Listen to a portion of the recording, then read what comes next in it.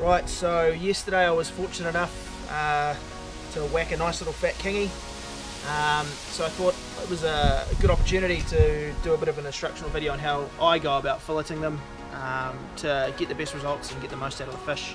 So if you want to bear with me for a few minutes, I'll take you through it and explain how and why I do things the way I do them. So it's important that you really look after your fish. So this guy, I was lucky enough to stone it, kill it straight away, get it on the boat, get it on ice, and it's been on ice ever since. So it's in really good nick and it's going to eat really well. So it's really, really important that you look after your catch. Now you can either cut in behind the head here and remove the whole fillet, or the way I like to do it is I cut in behind the flaps across this line here, and I'll take the flaps off later on for smoking, and then I've got a nice easy fillet to deal with. So my first cut I make through here.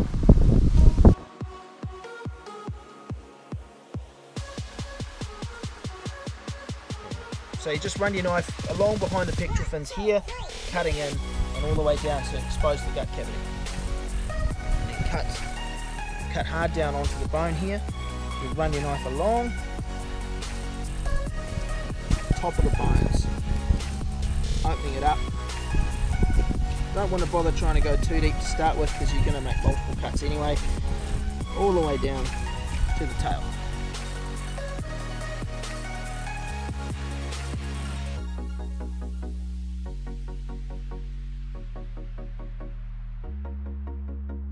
Stage, I usually just poke my knife through the skin on there, just fillet the tail part off.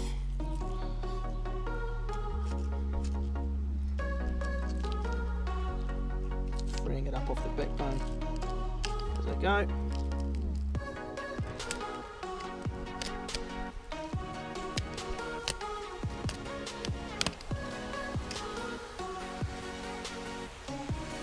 Punch through that bone there. Next one, and the next one.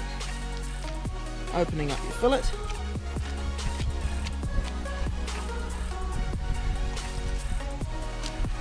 From there you've exposed the rib cage.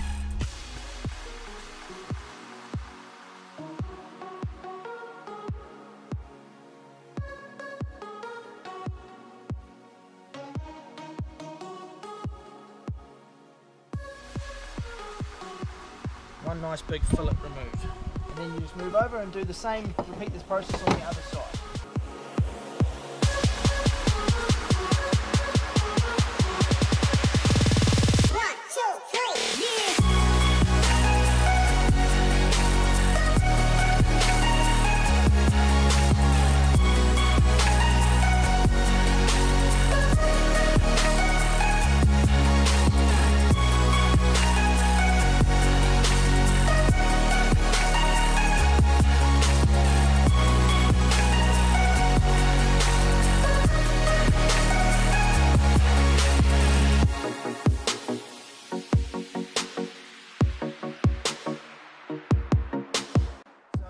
I just thought he had a big fat guts on him, so I thought I'd investigate, and it turns out the greedy bugger, either day before yesterday, had eaten a snapper, and it looks like it was probably a legal snapper when it was alive.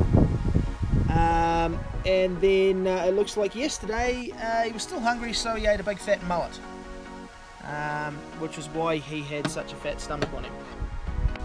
The flaps. Probably the tastiest part of the whole fish, so I'm going to cut in hard behind the head here. There's still quite a bit of meat there.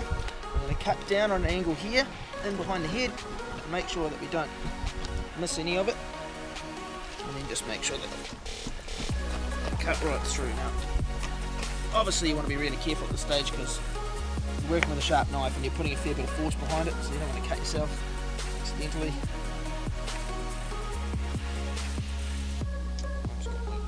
So I just follow the flap down around the gill and you can just peel it off.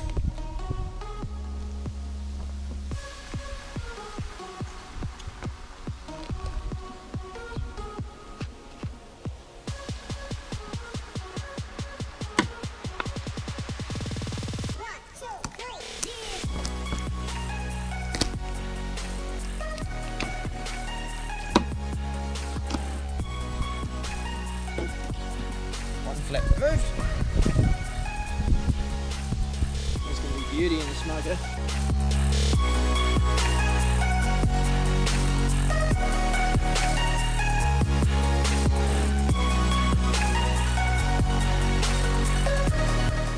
Right, so we've got our two nice fillets of kingfish. So now I'm going to process it for you so you can see how I process it to get the best out of it, and what I use those different cuts for. So yeah, I'll take you through it. So this one I left a couple of the rib bones on, so I'm just going to quickly whip those off. Like that. Those to one side.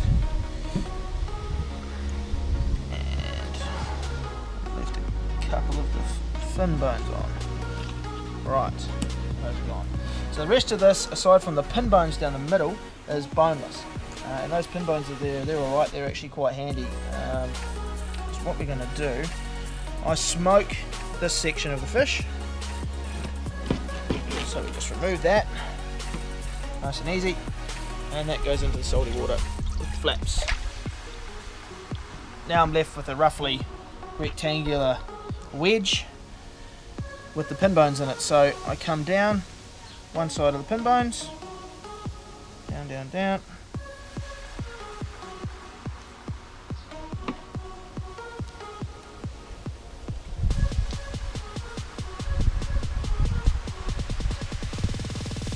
not quite to the skin because there's a little bit of bloodline in the fish, and then I cut out along the skin, and I do the same thing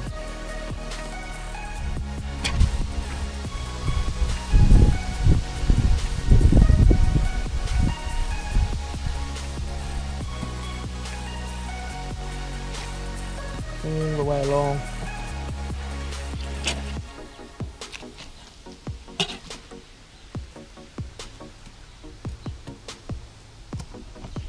Turn it around. Come in along the bloodline.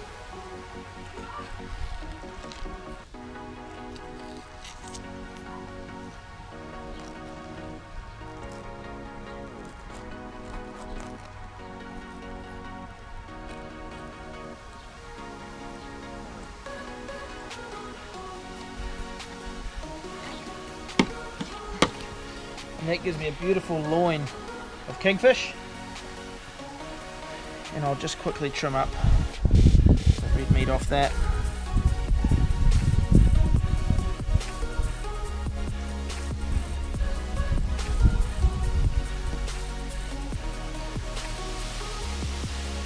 This is like the Kingies Turbo Boost, this red stuff. That's why they can give you a good tow around.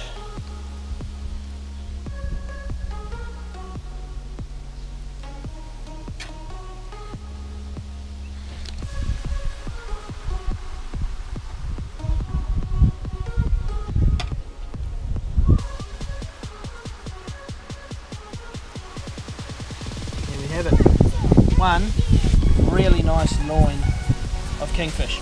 Now, if you're making sashimi out of it, you will want to slice it this way, nice and thin.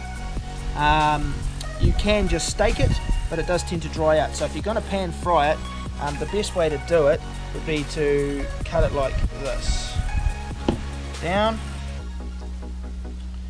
and then butterfly that fillet as evenly as you can open to make two roughly even fillets like that. That'll pan fry a heap better done that way than it will do cut into steaks. It won't dry out anywhere near as much. Now we're going to do some sashimi, so I am going to leave that nice wedge there for us for dinner tonight. And that one can go in there like that. Right.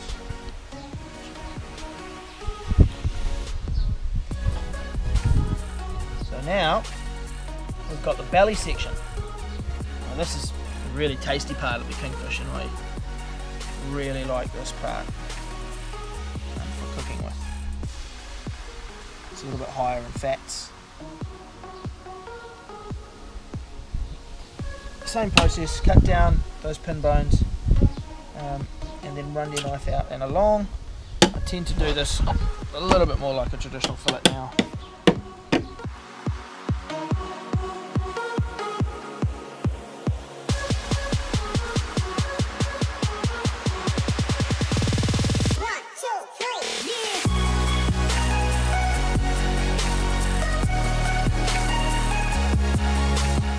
This bit here, don't have to worry about it drying out so much because it's quite high in fats, as I said.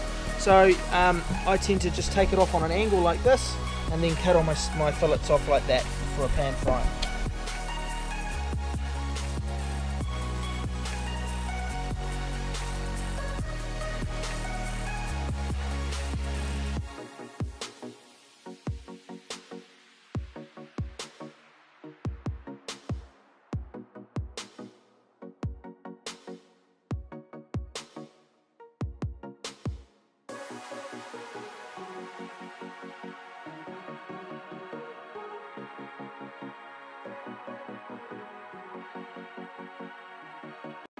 So there you go, that's all the various bits of kingfish. It's not quite all of the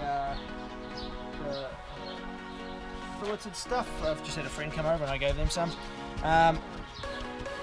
But these are all your different cuts done and dusted. So that's Kingfish 101, and we're going to try and do a different tutorial every week that we get out diving. So next week I think I'll do how best to deal with crayfish. See you next time.